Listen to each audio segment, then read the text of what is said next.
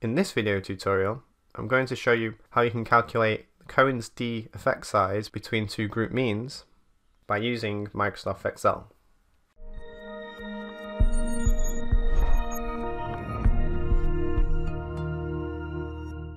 Cohen's d is a type of an effect size between two means.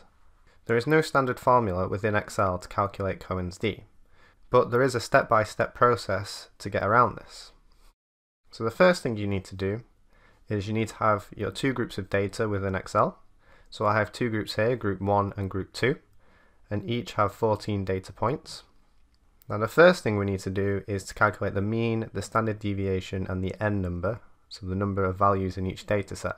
So what I'm going to do is do this for my first group. So let's click on an empty cell, and to calculate the mean, I'm going to type in equals average, open bracket, and then select by click and dragging on the first data set.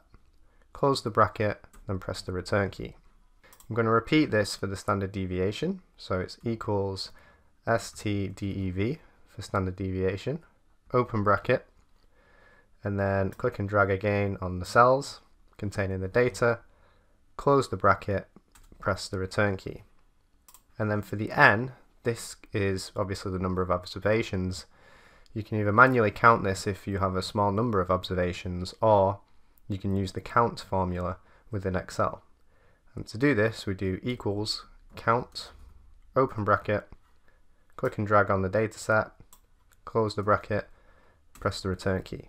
So this is where Excel will count the number of values within that data set. I'm just going to repeat this process for group 2.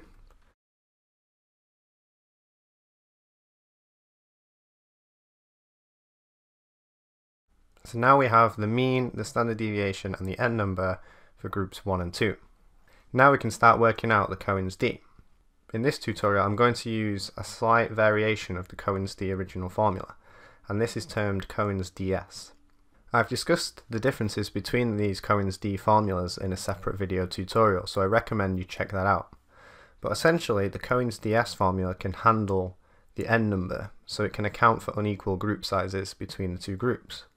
Whereas the original formula only requires the mean and the standard deviation and assumes that the two groups have equal group sizes. So let's get back to calculating the Cohen's d. So to start with, you need to calculate the difference between the two means. Now to do this, I'm going to click on an empty cell and type in equals. I'm going to select my first group, mean, and then subtract the second group mean, and then press the return key. So the difference in this case is negative 0.24. And it's a negative value obviously because my first group has a smaller mean than my second group.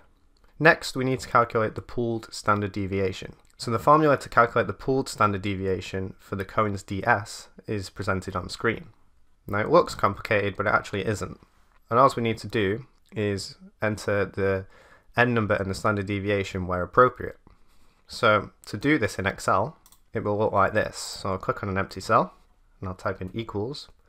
And we want to do the square root, and to do this it's SQRT, open bracket, and then I'm going to open two more brackets, and then I'm going to select the cell that contains the n number for my first group, which is this one here. And then I'm just going to subtract 1 and then close that bracket.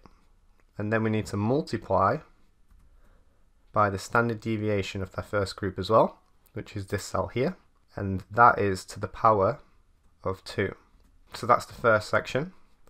Then we need to add, open bracket, the n number for the second group, which is this cell here, minus 1, close the bracket, multiplied by the standard deviation of the second group squared, so to the power of 2, and then close the bracket.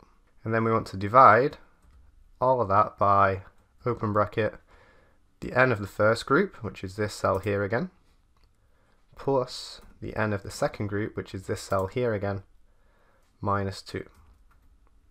Close the bracket and then close the final bracket. So that is the formula to calculate the pooled standard deviation. And I'm going to press the return key. So the pooled standard deviation is 0.288. Now to calculate the Cohen's ds in this case, you need to divide the difference between the two means, which is this cell here, by the pooled standard deviation. And simply in this cell here, we're going to type in equals the difference between the two means divided by the pooled standard deviation. Press the return key. So the Cohen's d value in this instance is negative 0.83. So you'll notice that the Cohen's d value is actually a negative value, and this is because my second group has a greater mean value than my first group. The whole thing that defines whether the effect size is negative or positive is the order that you put in the mean values in the first part of the equation. So for example, if I removed this and flipped the equation round, so I entered my second group first, and then subtract the first group, and then press the return key, notice that the value for the Cohen's d now is positive 0.833. So always bear that in mind when you're understanding and reporting your output from the Cohen's d results. So in this video tutorial, you've learned how to use Microsoft Excel to calculate Cohen's d effect sizes. Did you like this video? Be sure to give it a like or leave a comment, and don't forget to subscribe to be notified when a new video is added.